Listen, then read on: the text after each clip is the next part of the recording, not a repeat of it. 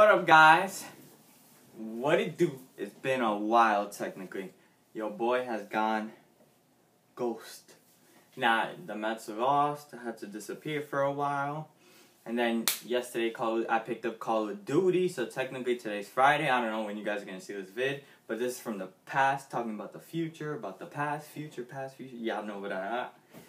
You already know I haven't been able to play freaking Black Ops 3 because it took forever to download. It finished at like 4 o'clock in the morning to download.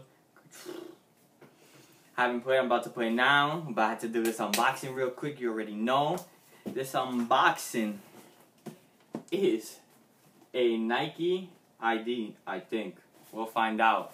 I've never seen this box like this. I haven't gotten an ID in a while. So when I do a review, I still have the original first Nike ID I ever did. I thought I was cool and everything, but it is the Nike ID. This is like, I don't know how to say it.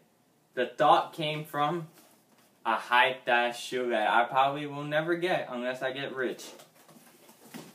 I got the Adidas version, but I never got the Nike version. Whoa. It's a Nike ID. First Nike ID I've done in like 10 years, probably. Not even guess. Maybe like 5, 6, 7, 8 years.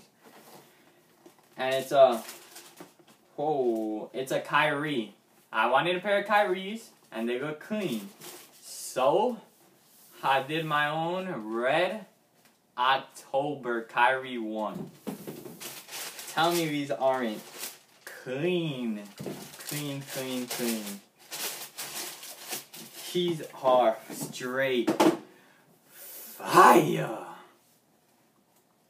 They actually came out good. I didn't think the red was going to come to par. But what I want to do, you see how it has the normal red laces? I want to get the ones with the gold tip.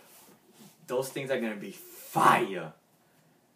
But these came out clean. I'm going to do a review on these.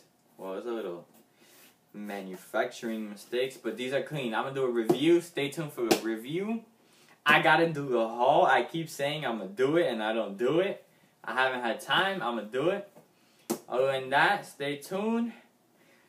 Follow me on Instagram, Twitter. Like, subscribe, share. You already know. Manny Fresh out.